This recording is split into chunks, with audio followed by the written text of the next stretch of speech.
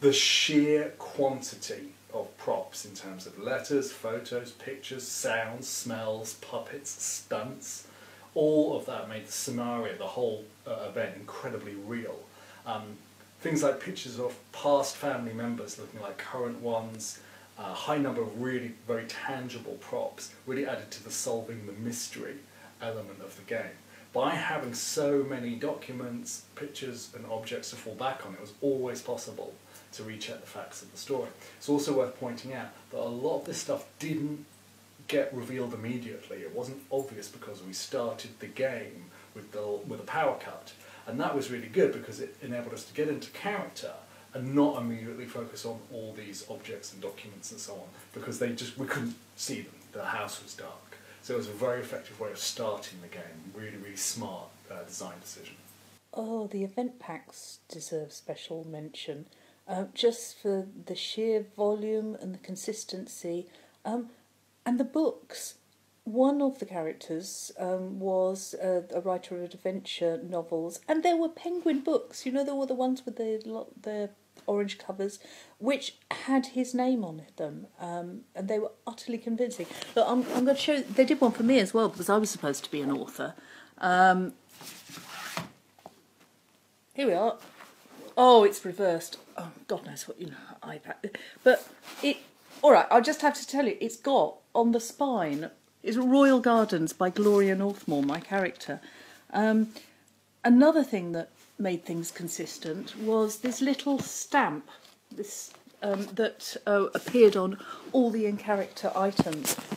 And it was such a low impact, low cognition way of just I'll check.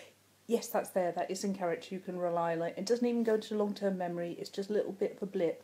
The amount of props, just down to photographs, and then all the other props, the little clues that got left around, such as the two soldiers and the green lady on top of the tree. All of that, the tiny little clues, the books that were lying around, the letters. It was all amazing. I'm going to talk about just the things that were in the room of Nicholas, the bad guy, masquerading as Uncle Godfrey.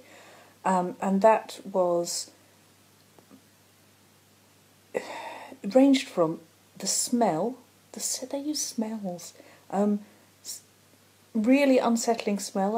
I think in debrief they told us it was old dentist smell, this nasty stank smell of cloves. The fantastic mechanical respirator that had been built, and the sound that it made, and then the makeup that Uncle Godfrey / Nicholas was developed as he deteriorated, and the sheer volume and the verisimilitude of the medical props, the horror, the plastic cloths that were around, like the medical area, the dim lighting, and it all contributed to take the reality, the verisimilitude of that room and all the occupants and what happened in it up to a next level.